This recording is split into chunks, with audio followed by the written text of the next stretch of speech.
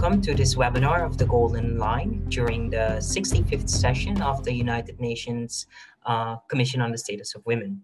The theme of this webinar is socially and economically empowering women in mining communities, and we're specifically going to look at experience from the Golden Line program. My name is Murillo Williams. I am the Lobby and Advocacy Manager and at one of the Golden Line's partners, Simavi. It's an honor for me to be the moderator of today's session. Among others, in this webinar, we will discuss in more depth the drivers for gender discrimination in the mining context, the conditions for women in mining communities to empower themselves, but also we will look at the opportunities to become an entrepreneur in health. The panelists for today's session will share key results and lessons learned from the 5-year program, the Golden Line, that ran from 2016 till 2020 in Ghana and Tanzania. Before I introduce the panelists to you, maybe a few technical notes or practical notes, however you want to call it. If you have questions, what do you do? So in the on the bottom of your screen, you can probably see a Q&A box. So do you have any questions related or for any panelist in the session? You can do that in the Q&A box. Other general questions and comments you can post in the chat box. It's good to note that this webinar is being recorded. If you have any concerns about that, do send a message also in the chat box. The presentations and slides will be shared by email after the webinar. So I'll introduce now the panelists to you. We have today here with us, firstly, Marlijn Lelyveld. Marlijn is a program manager and she works as a specialist in sexual reproductive health and rights for Simavi, the lead partner in the Golden Line program. Her work focuses on coordinating the Golden Line program and specifically focusing on empowerment of women living in small-scale gold mines communities in Ghana and Tanzania. Welcome and thank you for joining us, Marlijn. The second speaker that will be speaking to us today is a former Golden Line program coordinator in Tanzania, Walter Carlos. Walter works for the Women's Promotion Center, WPC, in Tanzania, and she brings years of experience in program management, especially on women's economic empowerment and social empowerment. It's good to note that Walter is also an advocate and a lawyer specialized in human rights with a specific specialization in women's rights. Also, Walter, thank you for joining us today. The third speaker for today is going to be Tosca Terra, and Tosca is currently working as a program manager for Healthy Entrepreneurs. At Healthy Entrepreneurs, she is responsible for several new innovations and programs. Tosca is based in Uganda, where she mainly focuses on the implementation of telehealth solutions, whereby support is given to health workers in remote areas. That's Tosca Terra. Tosca, also thank you for joining us. And finally, last but not least, we have Yao Opuku. Yao is a social development specialist with over 16 years of experience in the mining industry in Ghana. Yao holds a bachelor degree in development planning and a master's in development studies. He's currently the Golden Line program manager of Solidaridad in West Africa. Before joining Solidaridad, he was a consultant for the ASM reforms for the Minerals Commission of Ghana. He also worked for the Gold Fields Ghana for over 9 years. Also, Yao, thank you for joining us. So let's first go to the first speaker that I introduced, Marlijn Lelyveld. Marlijn, the floor is yours. Thanks for the introduction, Murillo, and hello, everyone. I would like to start my presentation by highlighting the important role women are playing in artisanal and small-scale mining. Depending on the country, women comprise up to 50% of the workforce in ASM. However, women in ASM and in mining communities are usually underpaid, undervalued, are running severe health risks, and are exposed to violence. And this is exactly why we developed the Golden Line program. With funding from the Netherlands Ministry of Foreign Affairs, the Golden Line has been working in the past 5 years for the social and economic empowerment of women living in artisanal and small-scale gold mining communities in Ghana and in Tanzania. In total, we have worked with 25 mines, 1,500 women miners, and 4,500 women living in mining communities. The Golden Line is an initiative of Simavi, Solidaridad and Healthy Entrepreneurs and is implemented in collaboration with local partners. In Ghana, these are Hope for Future Generations and Presbyterian Relief Services and Development. And in Tanzania, these are Umati and the Women Promotion Center. At the start of the Golden Line program in 2016, we have carried out a baseline and a needs assessment in Ghana and Tanzania to look more in detail at the position of women in ASM and surrounding communities. And what this told us is that women and men are having different roles in the mines. In fact, women are usually holding the lowest positions. They are often responsible for jobs like carrying stones, crushing and washing ore, and selling food and drinks, while jobs like drilling, operating machines, and supervision are usually solely held by men. For every dollar men mine workers earn, women mine workers in Ghana and Tanzania only make 53 cents and 78 cents. Women's economic opportunities are also limited by their lack of access to skills, land, and capital. The baseline indicated that only 23% of the women in Tanzania and 36% of the women in Ghana are having access to credit. And almost none of the women indicated that they had received any form of training. Women in mining communities are also lacking access to healthcare and contraception, and this limits their ability to engage in economic activities. Of the surveyed married couples in the baseline, 35% in Ghana and 40% in Tanzania indicated to use contraceptives. And overall, women are not taking eagerly part in decision-making processes, whether this is in their homes, in their communities, in the mines, and at policy level. The Golden Line baseline also indicated a very high workload for women in mines and in mining communities. Next to their economic activities, women are also responsible for childcare and household work. And finally, the baseline highlighted a high level of gender-based violence in the mines, in the homes, and in the communities. For example, in Tanzania, 20% of the women reported to have experienced physical violence by their partner. And the baseline also found evidence of adolescent girls in Ghana engaging in transactional sex as a livelihood to survive. However, what also became very clear is that ASM is an important source of livelihood for women, so there is an urgent need to overcome these challenges. The Golden Line has developed a comprehensive and women-centered approach for the social and economic empowerment of women in mining communities. And in this approach, we made use of the complementary expertise of the consortium members. We have implemented the program at different levels, in the mines, in the mining communities, at policy level, and the level of the supply chain. In the mines, we have improved women's working conditions and positions. We also worked on increasing the demand for responsible gold in support of women's needs and rights. We have engaged market players to enhance their awareness and their willingness to source ASM that comply with international standards. In the mines and in the mining communities, we have also improved women's access to and control over economic resources. We have established village saving and loan associations, and we have provided women with access to business skills and vocational skills. And in the households, we have improved women's participation in decision-making on financial matters. To enhance the ability of women to engage in economic activities, we have also improved women's sexual and reproductive health and rights. We have provided women with access to comprehensive sexuality education and with better access to women-friendly health services.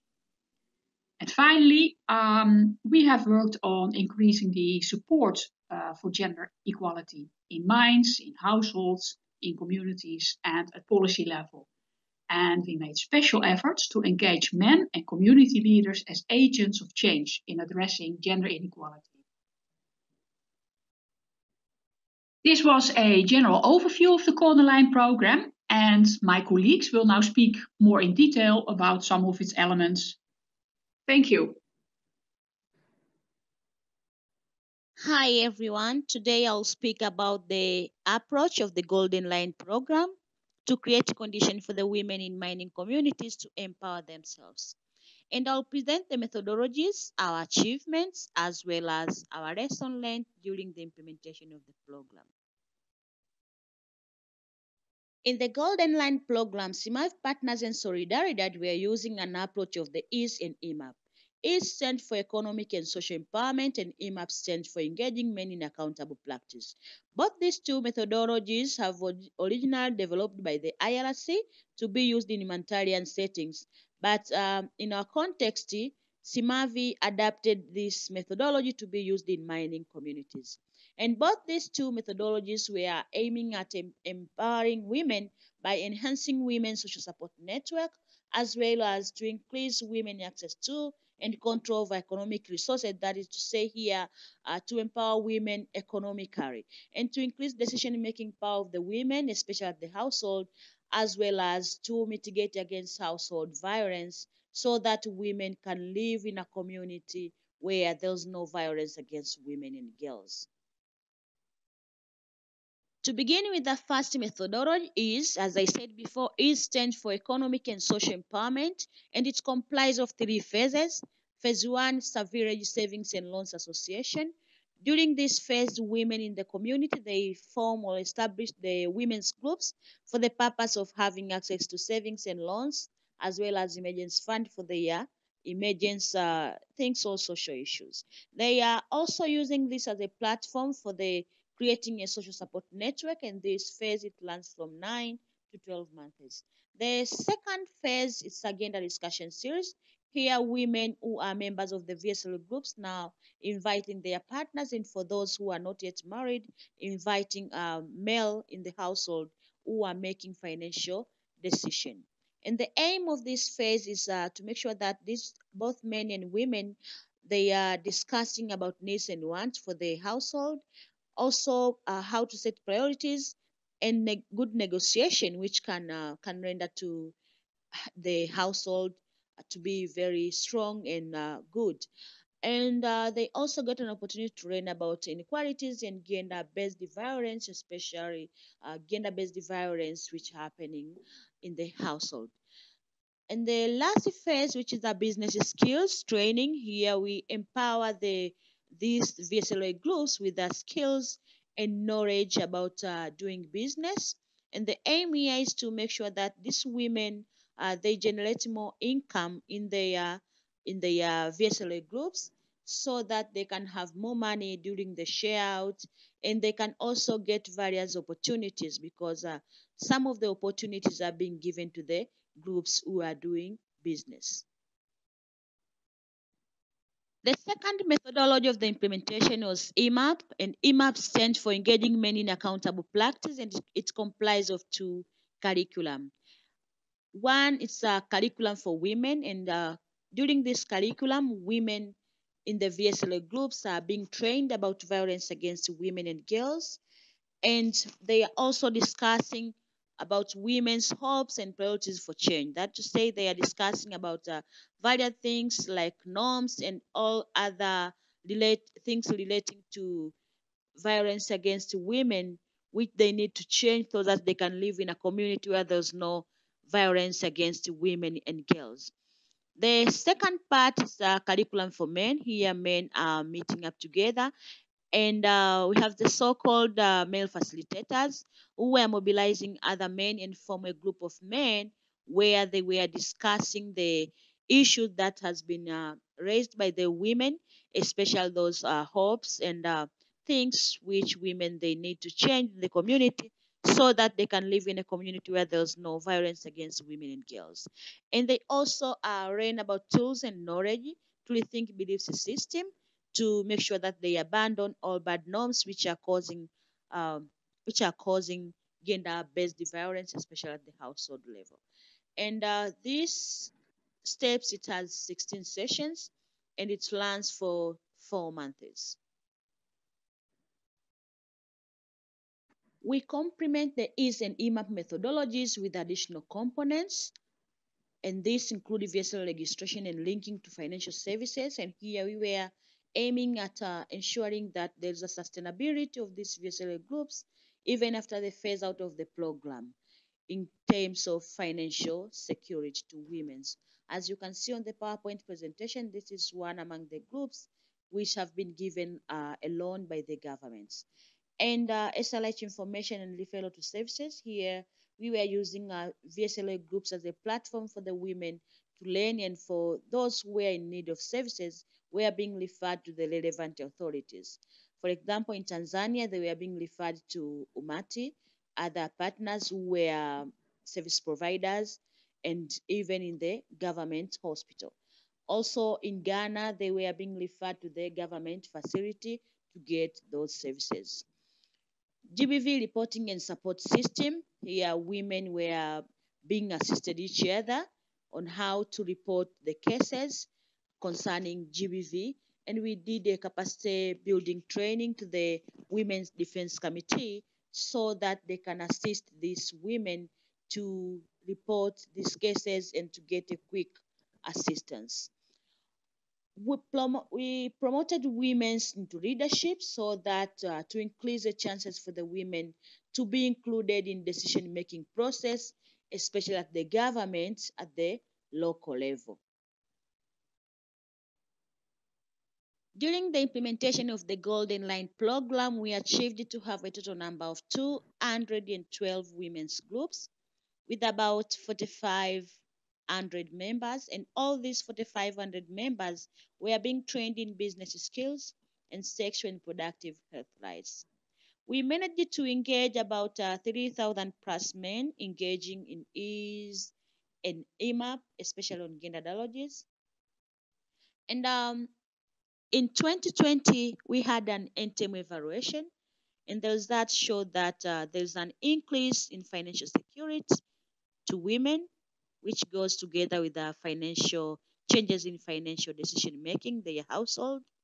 And the community members have accepting women to decide on spacing the children. And women in the VSLOA groups, they were assisting each other to make sure that they are reporting cases on GBV. In Tanzania, about 83 women who were members of the VSLA groups have been contested for the leadership position, and about 45 women won that election and being part of the village government. In Ghana, women joined traditional authority decision-making process in 10 communities and a unit committee in 4 communities. For the past 5 years of implementation, we learned that changing norms, it takes time. So we need to include leaders, gatekeepers, and other men from the very beginning in gender ideologies so that we can achieve more results. And mobilizing men, especially to join gender discussion series, it was challenging, so it requires special support. And bring to some women bringing money in the household, it can cause both positive and negative. So some women, sometimes it can increase burden of women, but also abuse and misuse by spouses. Formal registration of VSLA assists women to get various opportunities as one of the requirements for the financial security is to be a registered entity. So this formal registration assisted them to get opportunities. As for example, in Tanzania, 2 groups were being given loans by the government from Women Development Fund, and in Ghana, 2 groups were being given loans from the banks. We ran also vocational skills training needs to go hand in hand with building confidence of women to take up different roles and changing their perspective on what role they can take up. In Ghana, the creation of platform that brings together VSL leaders, women ambassadors, queen mothers, local leaders, and government officers facilitated that women views to be taken into account because now there is a representation of the women in various platform like this one, and women can be free and they can have a press where they can share their views and what changes do they need in the government and other things. And I would like to take this opportunity to thank you for your time and for the reasoning. Good day, everyone. My name is Tosca Terra. I'm the programs manager within Healthy Entrepreneurs. And in the next 10 minutes, I would like to introduce Healthy Entrepreneurs to you and explain our activities within the Golden Line. In sub-Saharan Africa, there are over 600 million people living in remote and hard-to-reach areas. In these areas, access to basic healthcare and life-saving treatment is often difficult. Distances to health facilities are far. Majority of the population actually lives further than 5 kilometers away from the nearest treatment center. Therefore, expenditure on reaching those health facilities and out-of-pocket healthcare expenditures are high. Knowledge in the communities is poor, and therefore poor decisions can be made. Our research shows that rural families in sub-Saharan Africa spend on average over $12 billion on healthcare costs per year in total. Of these $12 billion, 55%, so more than half, is spent on transport costs alone, reaching those far and distance health facilities to get treatment that is maybe there, maybe not, maybe free, often paid for. This expenditure is a huge burden, or the 55% can be seen as a market potential. And Healthy Entrepreneurs, we feel that this can be spent more effectively and better. We at Healthy Entrepreneurs, we envision basic healthcare for all.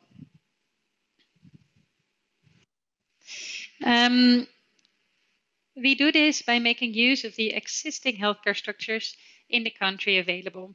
So we make use of the lowest healthcare structure, which are the community health workers that are often the first line providers of basic healthcare in remote villages and rural areas.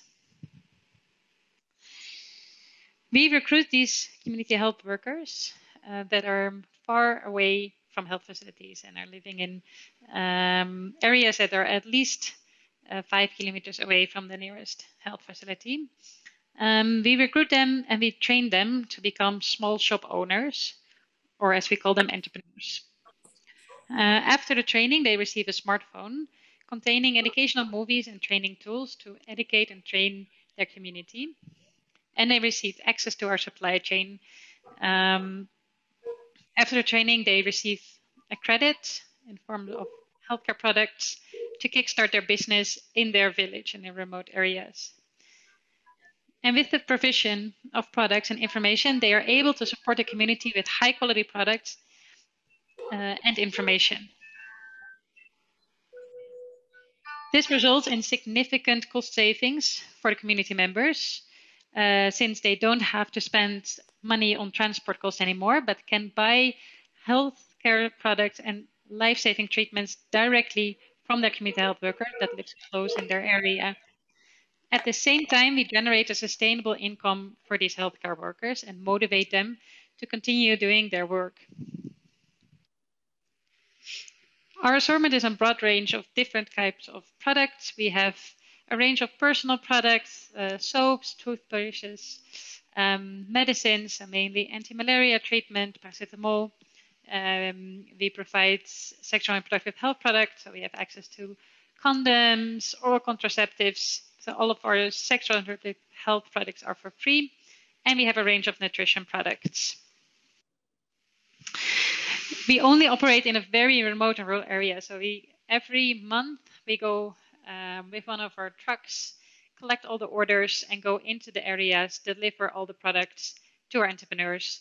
Our area where we work is very much off the road, off the beaten track. We really go into the remote villages to deliver and supply our health workers. We prefer working with women, and that was also one thing why we joined the Golden Line program, since especially also women in these areas face challenges. For them, market entry opportunities and employment opportunities are limited. Therefore, we recruit these women and allow them to generate a sustainable income. Furthermore, we don't want to burden them with extra work or activities. They are often already high burdened. We only replace their work that they did as a voluntarily health worker with doing the same jobs, the same activities, but getting paid. So we actually give them access to the tools and the treatment to conduct their work. Furthermore, we provide them with training and education opportunities. So every month, when we deliver products in the communities, we also provide with training. We have also training opportunities on the smartphone, and we provide remote training. So the profile of our entrepreneurs are that they are traditionally community health workers. They are within the traditional system attached to a health facility, preferably women with some commercial experience. And preconditions to become an entrepreneur is actually to make a small investment themselves. So when starting your own business, you also need to have some own skin in the game. In the Golden Line program, we have started our operation in Ghana and Tanzania. In Tanzania, we've managed to set up a successful operation with over 270 health workers that we supply every month. We have a lean and small operation with only 3 staff members and a local warehouse in Geita, where we distribute our products from. In Tanzania, due to the strict regulations on what health workers are allowed to handle, we are only able to supply healthcare products to our entrepreneurs. So no medicines, but only soap, diapers, shampoo, and those kind of products. Luckily, we have a broad assortment of healthcare products, and we are able to still run a sustainable business for us, as well for the entrepreneurs, with only these healthcare products. And in addition to community health workers, we've also set up edo shops. So those are more pharmacy shops, whereby we trained women in these edo shops also to supply pharmaceutical products. And with these 270 entrepreneurs and with our small operation, we are able to run a sustainable business, meaning that even after the program ends, so the Golden Line is now ended, we can continue delivering training and supporting our entrepreneurs for a long time. In Ghana, we also have managed to set up a successful project, although a bit different, since we actually noticed that in Ghana, access to healthcare in rural communities is not that much of an issue. It's actually quite well organized. So therefore, the need of our model was a bit different. We adjusted the model whereby we now supplied bigger loans to our entrepreneurs, and instead of having one central warehouse, we made deals with nearby distributors, and entrepreneurs could choose their own assortment and buy from our selected distributed with a discounted product. So it's more of a microfinancing model, whereby we still meet our entrepreneurs every month, provide a training, and on those monthly meetings, entrepreneurs were able to pay back the credits. Some of the results, so both in Ghana and Tanzania, we have trained over 270 entrepreneurs. As you can maybe see, the focus in Tanzania and Ghana was a bit different. In Tanzania, there was a lot more focus on for entrepreneurs on training their community members. So over 90,000 trainings have been done in the community. And in Ghana, there was a bigger focus on the distribution and supply of products. So there, over 400,000 healthy and safety products have been distributed in the remote areas. Some of the key lessons learned is that indeed our model is only effective in those areas where distance to health facilities are more than 5 kilometers. So that's also why in Ghana we have adjusted our model, and actually we didn't see that much of a need of our model.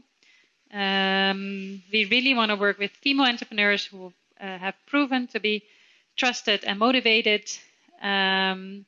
Recruitment and selection of the entrepreneurs is definitely key. Therefore, we have an extensive recruitment process. Since we do invest a lot of training and resources in entrepreneur, we want them to remain with us and keep motivated. With the use of technology, we are able to supervise and support our entrepreneurs on a distance, and thereby are able to manage a lean operations with a fewer number of staff needed. Integrate of a broad assortment, so not focusing on one, for example, contraceptives or malaria, but having a full assortment which creates a one-stop shop, so the community members can just go for everything to entrepreneurs, really allows to create a sustainable model.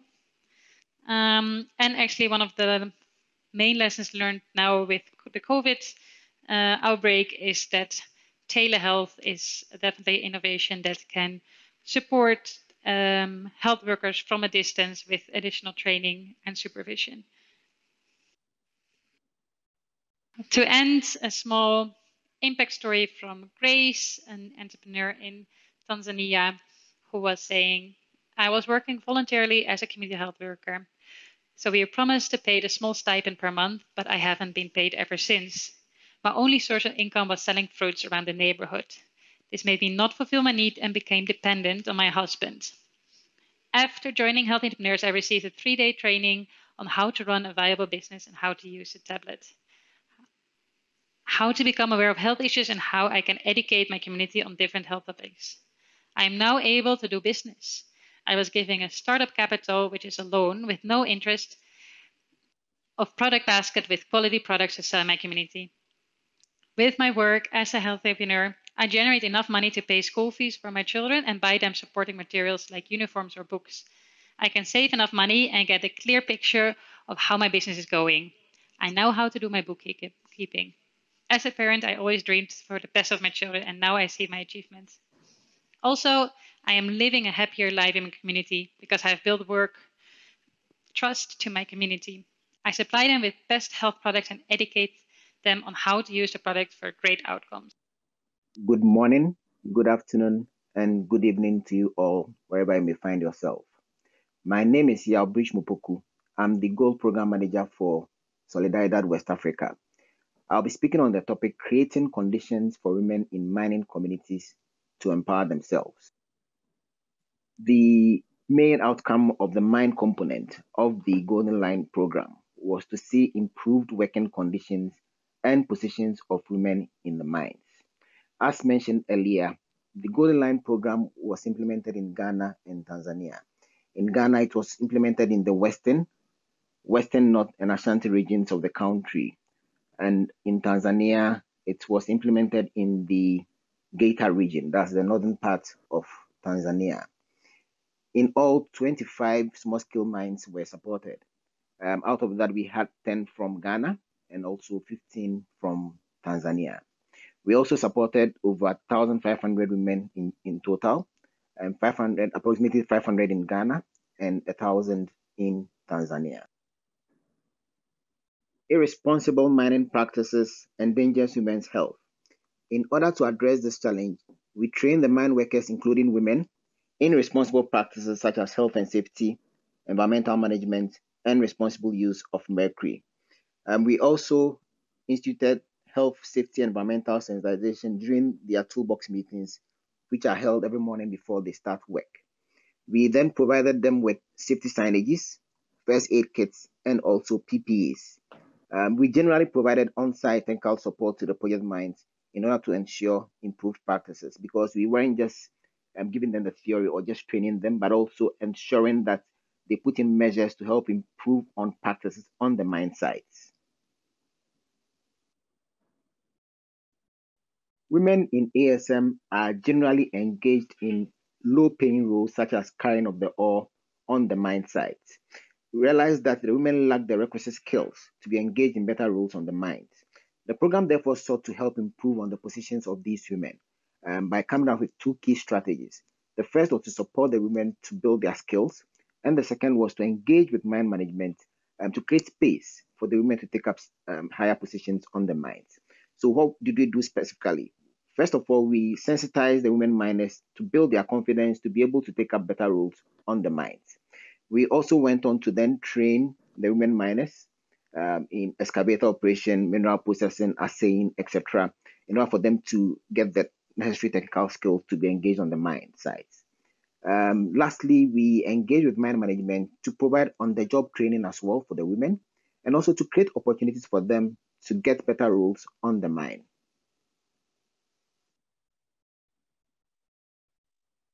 One other challenge that the program identified was that women miners were not involved in the decision-making process at the mine level. This was mainly because most of the women were casual workers and did not really see themselves as being part of the mine. In order to address this challenge, we formed women's groups on the mine sites, averaging about 25 women per group, to serve as entry points to improving on gender issues on the mines. We also build their capacity in leadership skills, advocacy, and also lobbying, and also supported them to form what we call the Village Savings and Loans Associations, where they save monies and use the monies to help improve on their other businesses. We then also train mine management on the ability of women to be leaders as well, and also developed and implemented a grievance mechanism on the mines with the involvement of management and also the women miners. To realize that we targeted both the women and also mine management in trying to address this particular issue.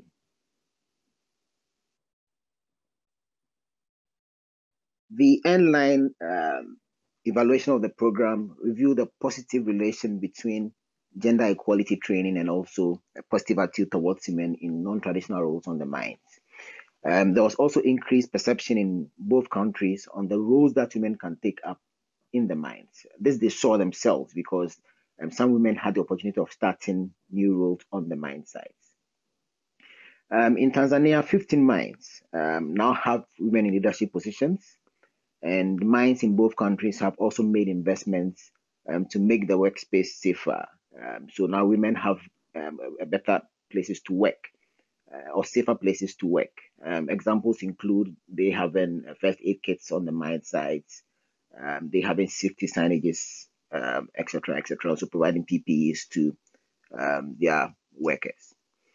The study also revealed that verbal and physical abuse in the mines had decreased, with women indicating that men treat them with more respect than before the program. However, there were still some women who faced abuse, 13% verbal, and also 8% of them said that they faced physical abuse. In addition, about 33% of women report that they face fewer challenges than before, with 7% saying that they face more challenges.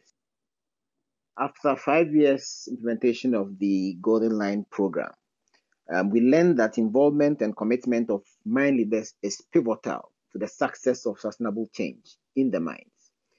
Perceptions of leaders need to be checked in time and before the mobilization of women. Empowering women comes with the risk of disappointment. You don't have a situation whereby you provide a woman with specific skills and she's not able to get better roles on the mine side. So there's a need for you to also engage with mine management to be able to ensure that they create space for the women. We also learned that skills training improves employability, but it's not enough to raise wages. You need to also ensure that you link them up to possible roles on the mine sites before they can get better wages. We then learned also that promoting the inclusion of women in management and technical roles in the mines is effective in contributing in the shift of gender roles and also help to identify specific needs for the female employees. Lastly, we learned that the Village Savings and Loans Association, or the women's groups that we formed, women's groups generally can be good entry points to improve women's decision-making power on the mine sites. In conclusion, we ask all of you to support us to create a better future for women in ASM. Thank you very much.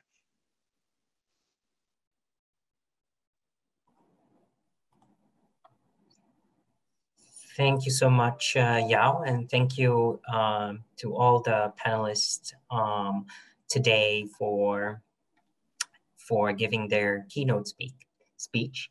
So we will now go into a Q&A part of this webinar, in which we will we'll ask a few questions.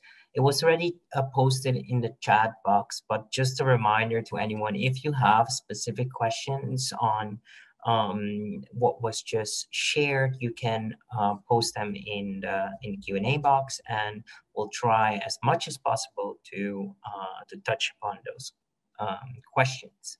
So let's then have a dialogue, and I'm looking at the panelists, just checking if everyone maybe could turn their cameras on, so we can kickstart this part. And I would like to maybe start with Marlene.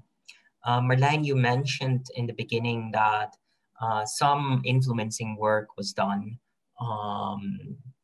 Can you give us some examples of which specific influencing lobby work you were referring to in your story? Yes, thanks, Murillo. We carried out advocacy activities at different levels, in the communities, at national level and international level. And at local level, I would like to highlight our work with the community ambassadors. These are women that are linked to the VSLAs and that we support to bring issues that come out of the discussions in the VSLAs to the attention of local community leaders. At international level, I would like to highlight the advocacy that we carried out together with women's rights in mining. And Solidaridad and Simavi are among the co-founders of women's rights in mining. And this is an international working group that is comprised of government organizations, NGOs, and research organizations. And together we have lobbied to secure commitments from key stakeholders in the mining sector to address gender concerns. An example that I would like to give is that we have developed a gender statement together with the OECD Secretariat. And this was adopted during the OECD Forum in Paris 2 years ago. And it has now been endorsed by 35 organizations. So for those people who are interested to learn more about women's rights in mining, we can share the website in the chat box. Great. Thank you so much. Could you maybe mute yourself so that we don't have the echo? Thanks for sharing that, Marlene. And maybe we could indeed drop in the chat box also the website that you're referring to, so that people can look into that. And then I would like to go to Walda. And there was a question from the audience. You mentioned that special efforts are needed to engage men. Which effort did you successfully use in the past 5 years, especially when it comes to men engagement in the program?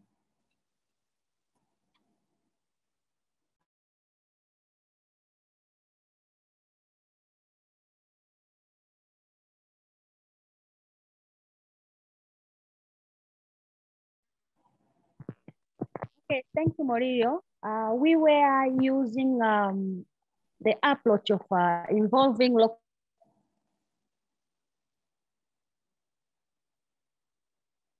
leaders and all those local leaders to mobilize other men to be part of those groups And we were also using the coffee shop during the evening because in Tanzania, most of the men during the evening, they have a tendency of being gathering together in a coffee shop. So those male facilitators were using that platform to mobilize other men to join the EMAP and to learn some of the behavior change. Thank you. Thanks, Walter. And maybe to continue a little bit on that, because there were also a few questions related to this. How did the program experience actually the reaction of the men? How did the men react? Basically, that was the question that came from this. And also in terms of anti-violence and equality rhetorics. How did men react when certain subjects were discussed?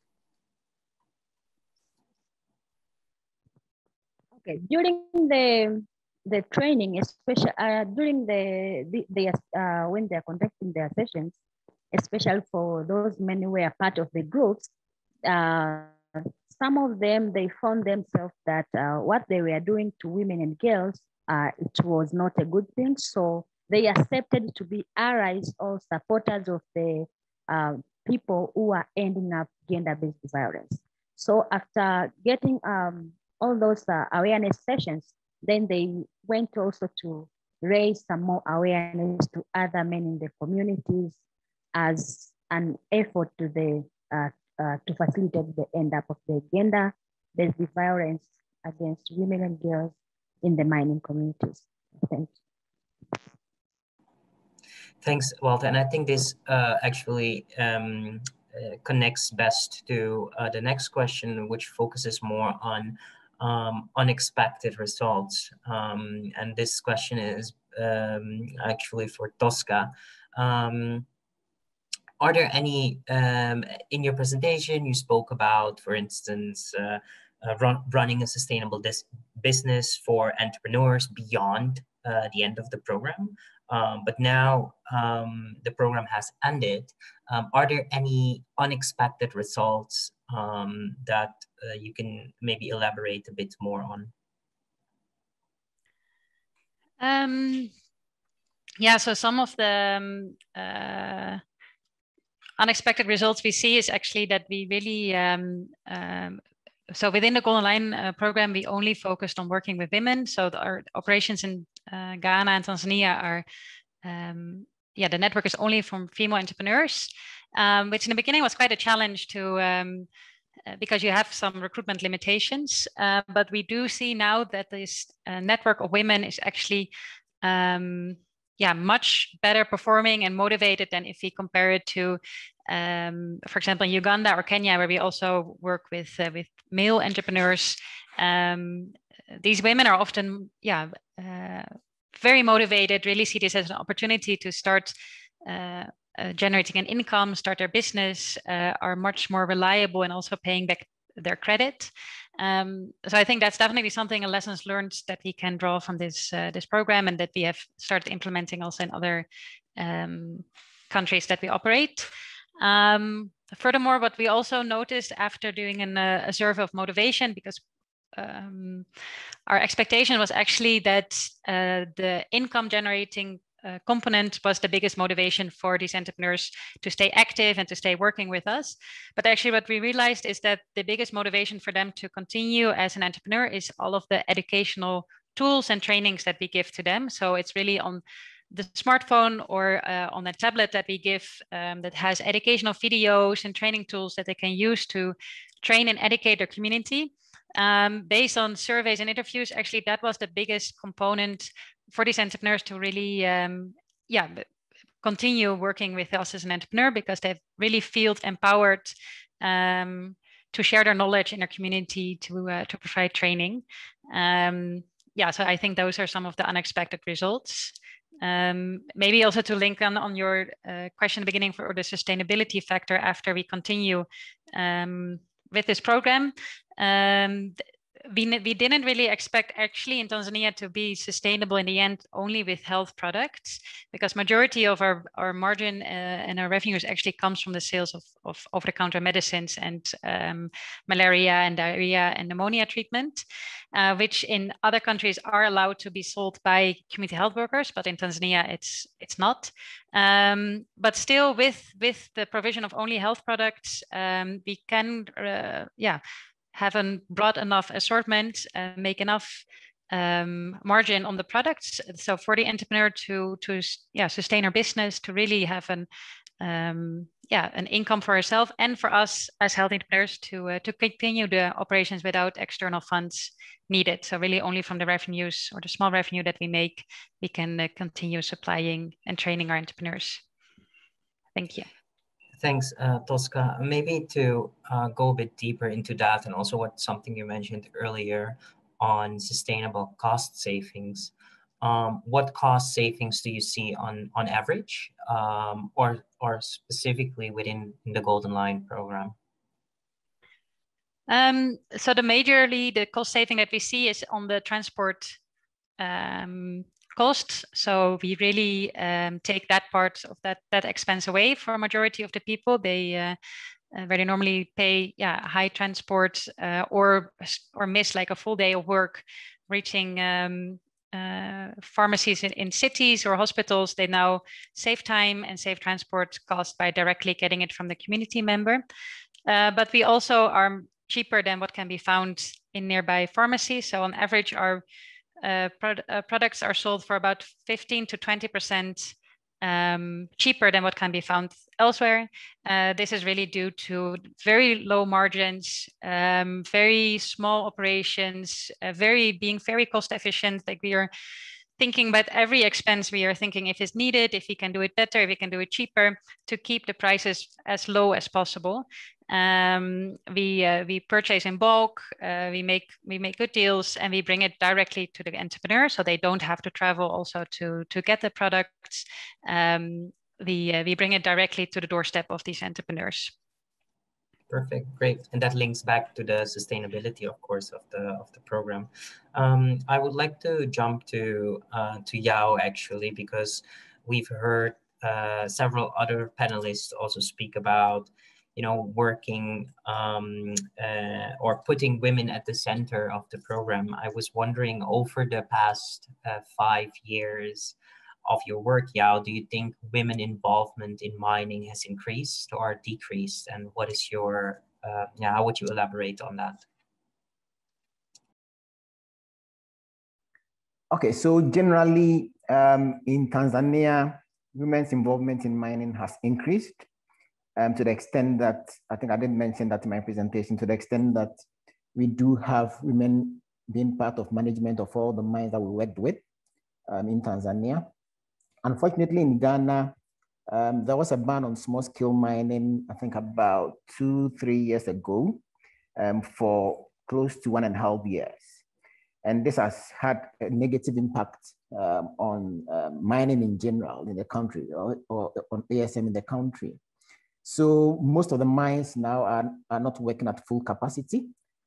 So they've reduced the number of workers on the mine sites, which has, of course, affected some women as well. So in Ghana, it's gone down, but in Tanzania, we've had increased number of women being employed. But generally also realized from the program that we're able to achieve one very good outcome, that the positions of women improved on the mine sites due to the trainings, due to the skills training that we gave to them. And some were able to change or to get new roles on the mine site that were paying more. So quality-wise, yes. Quantity-wise, no. Okay, thank you so much for that, Yao.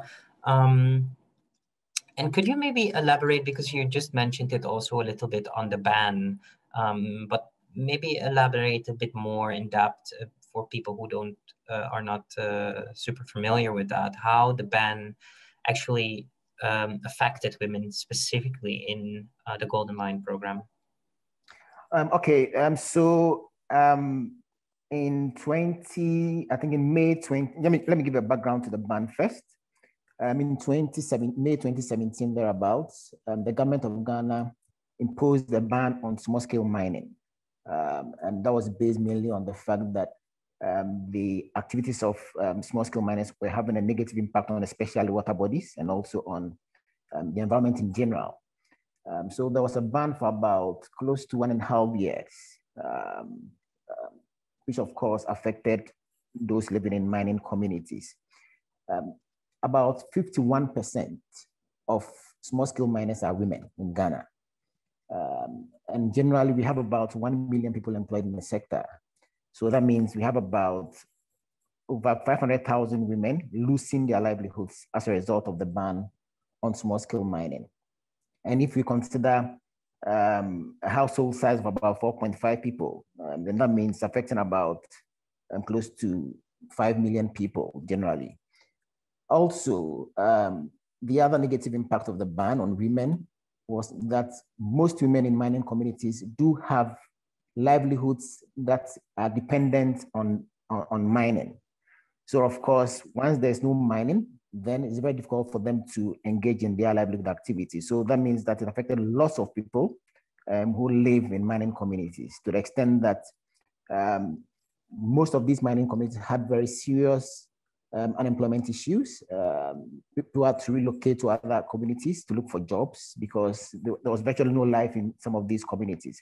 So it did really have a very negative impact on especially women, because most of the women also, their livelihoods were dependent on the mines. We had those trading, for instance, those in the markets, etc., providing some form of support or provide some form of service to the mines. So all these women who live in mining communities had their livelihoods being affected as a result of the ban on small-scale mining. Perfect. Thank you so much, Yao.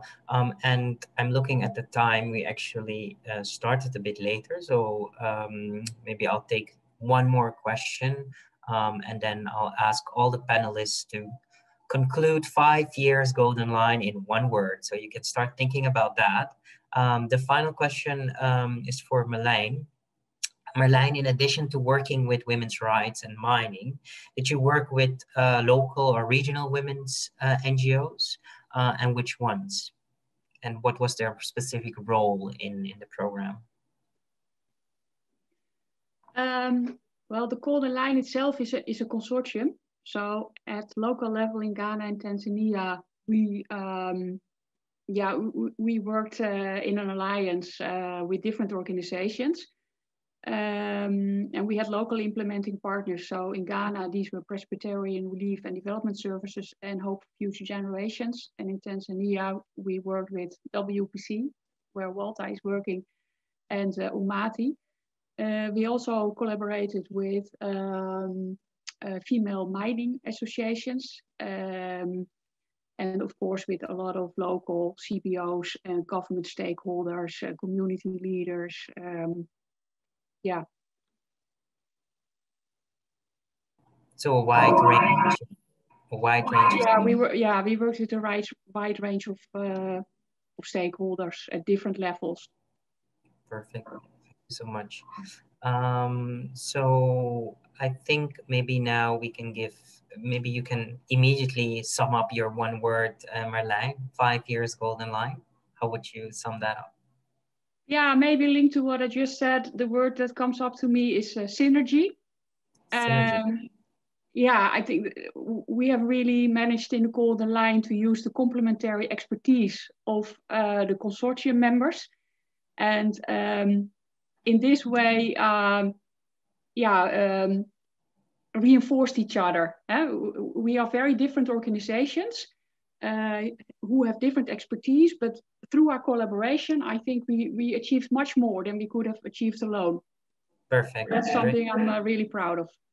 Thank you so much, Marlijn. Thank you for that. And thank you for your contributions. Could you maybe mute yourself, because I hear myself when you're not muted.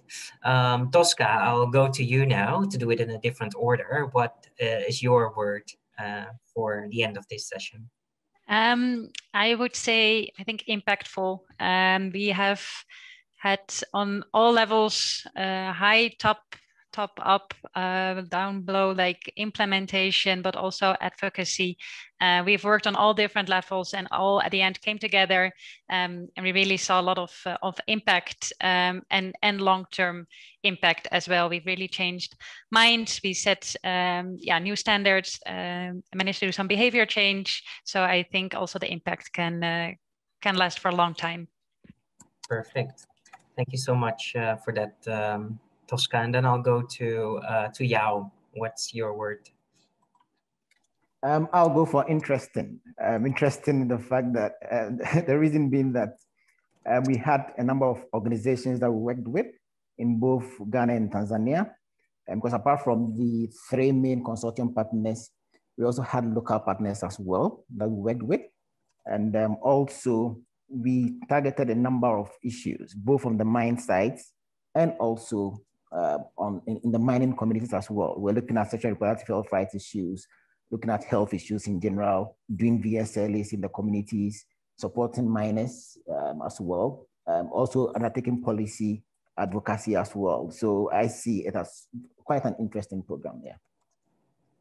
Perfect. Thank you so much for that, Yao. Interesting.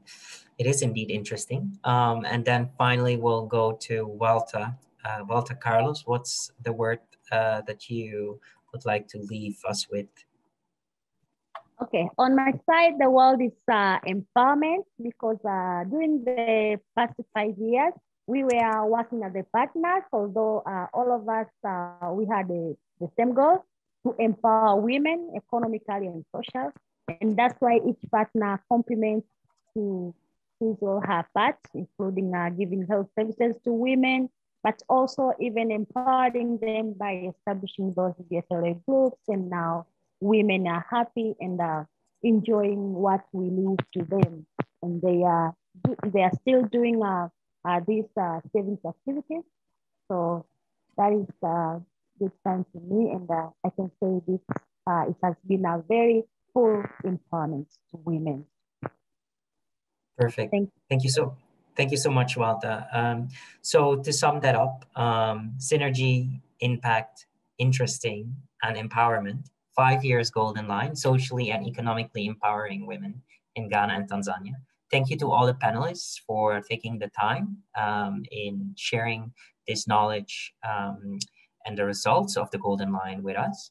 And for the participants joining, please do feel free to still visit the website. If you have any questions, reach out on the email address in screen. And thank you all for joining, and have a good day, afternoon, morning, and yeah, we'll see each other soon. Bye-bye.